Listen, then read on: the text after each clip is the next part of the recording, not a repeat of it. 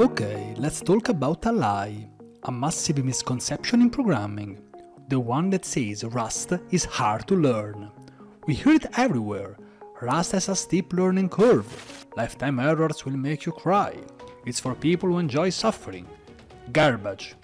The truth is, Rust is only hard if you try to code it like it's JavaScript or Python. It's not harder, it's just different. It teaches you to be a better programmer. In the next minutes, I'm going to prove that things people call hard are actually Rust's biggest superpowers. Let's dive in. Let's hit the boogeyman first, the borrow checker. This is what everyone complains about. They say it's an impossible gatekeeper. But the borrow checker is not your enemy, it's your personal programming tutor. It's like having a compiler that took an advanced degree in memory management. In languages like C++, you get runtime errors that are a total mess to debug. Seg faults, race conditions, memory leaks, they show up days, weeks, or months after deployment. Rust says, nah, I'm not letting that bomb leave the factory. The compiler forces you to fix these errors up front on your machine before they even hit production. The core rules are simple: ownership, borrowing, and lifetimes. Once you understand move semantics, you've solved 80% of your problems. Rust isn't making things harder, it's forcing you to think about how your data flows.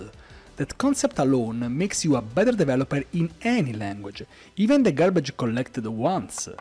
And let's be real, the compiler error messages are amazing. They tell you exactly why you're wrong and often suggest the fix. Try getting that from a C++ compiler. Rust developers don't have to deal with a garbage collector.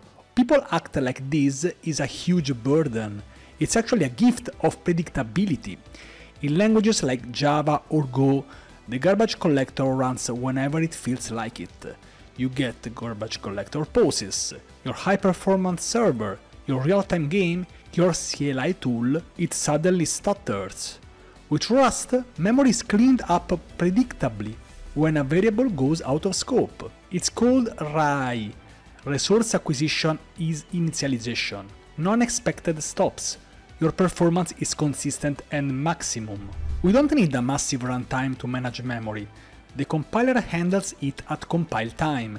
This is what allows Rust to be the perfect choice for WebAssembly, embedded systems, and high-speed networking. You get the memory safety of a garbage collector language with the performance of C. That's a win-win, and it only required learning a few extra rules up front. The hard part is just the cost of entry for ultimate power. Another common complaint: the tooling is confusing. Cargo, crates, modules. It sounds like Dungeons and Dragons. Rust ecosystem is one of the best designed in programming.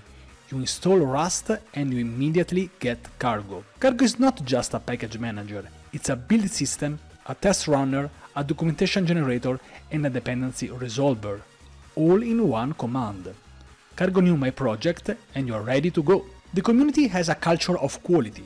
If you use a crate from crates.io, it usually comes with fantastic documentation thanks to Cargo Doc.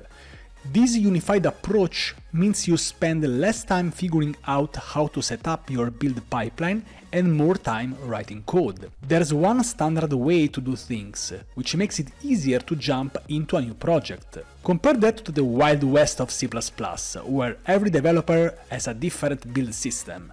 Rust organization is a boon, not a burden. But the syntax is so weird. This is usually just the result of unfamiliarity.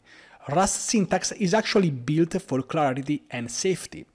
Concepts like pattern matching and enums with associated data, stuff you see in languages like Haskell and OCaml, are a huge part of Rust. This gives you incredibly expressive code, no more worrying about null or undefined, the dreaded billion-dollar mistake.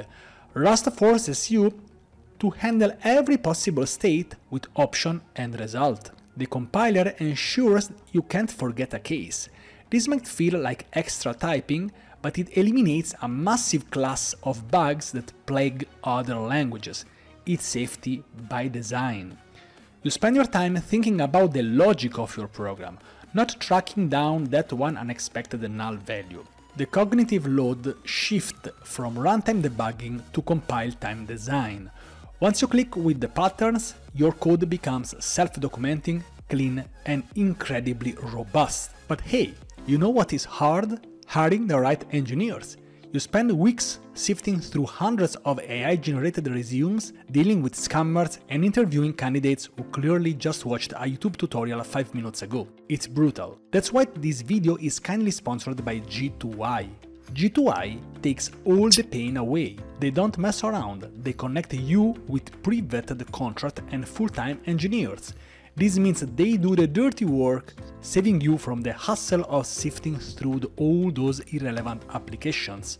They've got over 8,000 vetted engineers, each with at least 5 years of experience across different tech stacks. And here's the best part, they give you full transparency with recorded technical interviews showing exactly where candidates excel and where they need work, not guesswork.